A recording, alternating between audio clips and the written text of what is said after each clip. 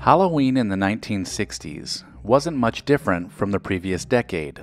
There were still no big box stores, but most of the five and dimes, like Woolworths, carried basic decorations which mainly consisted of pre-cut paper witches, ghosts, and pumpkins. Many other home decorations were still handmade, including the scarecrows you might find sitting on a porch or perched in a yard.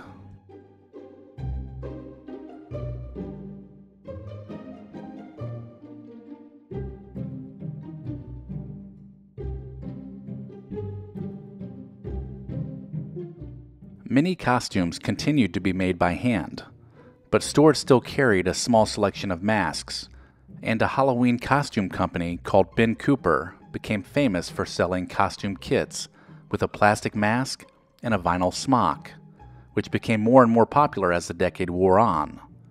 You probably remember wearing one of these plastic costumes because of the distinct smell they had.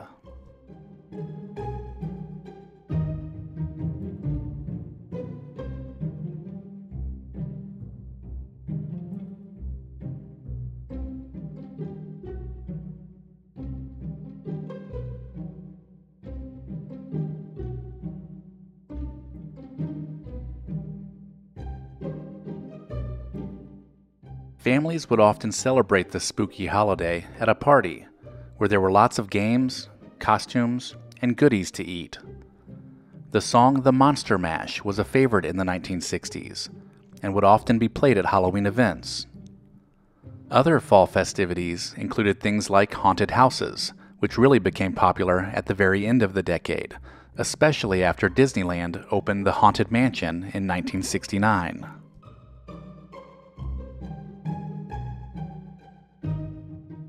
What made Halloween special was the freedom of that night, along with the friends and the treats. The festivities would usually begin after school and consist of carving pumpkins into jack-o'-lanterns and getting dressed in your costume. The 1960s saw the popularity of pop culture costumes explode in the second half of the decade.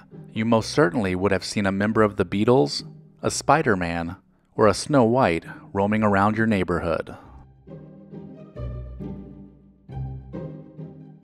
Trick-or-treating would begin at dusk, and kids would carry a paper grocery bag, a pillowcase, or even a plastic pumpkin to collect candy. In the 1960s, kids would still receive fruit, but may also get homemade cookies, full-sized candy bars, or maybe even some edible wax candies. The sweetened wax would come in the form of big red lips, vampire fangs, or even a harmonica that you could play before eating.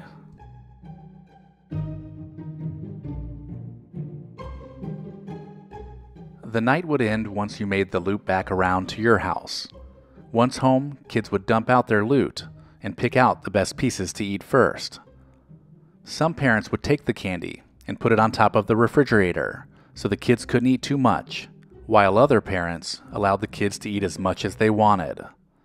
Usually, all the candy would last about a week before it was either gone or picked over.